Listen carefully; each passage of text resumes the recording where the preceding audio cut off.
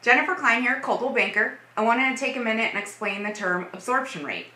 Essentially what absorption rate is the amount of months that it would take to absorb the current inventory that we have on the active market. Now, they say that a healthy market would be 4 to 6 months of inventory.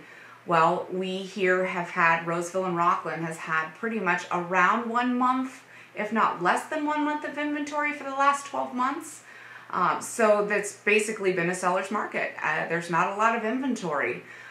Recently, we have seen, just last month as a matter of fact, both Roseville and Rocklin are above 1, and Roseville's closer to almost 1.7, which is almost 2 months of inventory.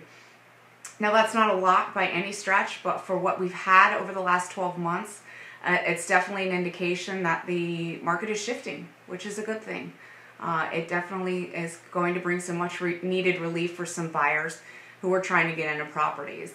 So again, absorption rate, months that it would take to sell all the inventory that's on the market. So if you have any other questions about some real estate terms or jargon, go ahead and reach out to me. I'm at 916-230-3880, or you can always email me, jen@JenKlein.com, or check out other terms on my video dictionary at JenKlein.com.